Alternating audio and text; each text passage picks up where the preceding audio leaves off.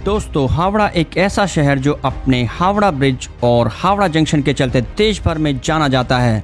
तो चलिए एक्सप्लोर करते हैं हावड़ा शहर को कुछ इंटरेस्टिंग फैक्ट्स और इंफॉर्मेशन के साथ।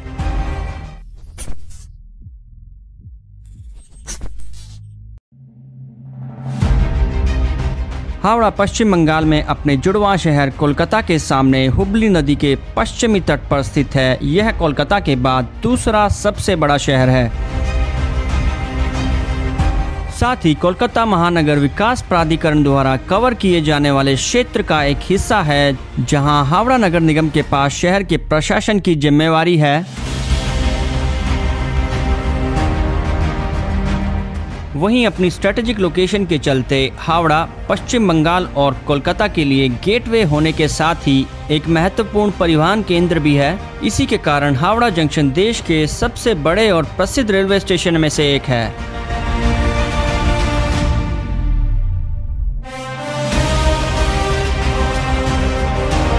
हावड़ा में रेल और सड़क के साथ साथ कोलकाता में मौजूद एयरपोर्ट से कनेक्टिविटी भी उपलब्ध है।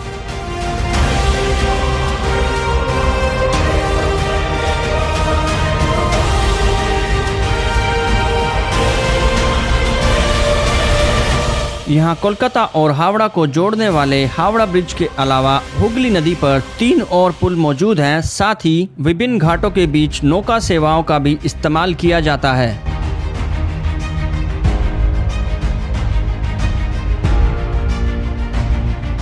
हावड़ा को मुख्य रूप से हल्के इंजीनियरिंग उद्योग के क्षेत्र में एक इंजीनियरिंग हब के रूप में माना जाता है। यहाँ कई नए उद्योगों का विस्तार भी देखा जा सकता है। शहर में Indian institute of engineering science and technology के साथ कई और इम्पोर्टेंट इंस्टीट्यूट भी मौजूद हैं। वहीं जब खेल के विषय की बात आती है तो प्रशंसक और ज़्यादातर लोग फुटबॉल और क्रिकेट में रुचि रखते हैं। हावड़ा में औसतन 26 डिग्री सेल्सियस तापमान के साथ ज़्यादातर ट्रॉपिकल वेट और ड्राई क्लाइमेट रहता है। बात करें हावड़ा डिस्ट्रिक्ट की जनसंख्या की तो इस जिले में 50 लाख के करीब जनसंख्या है, जिसमें लगभग 12 लाख लोग हावड़ा शहर में रहते हैं और यहां पर रहने वाले लोगों को आमतौर पर हावड़ा हाइट्स कहा जाता है।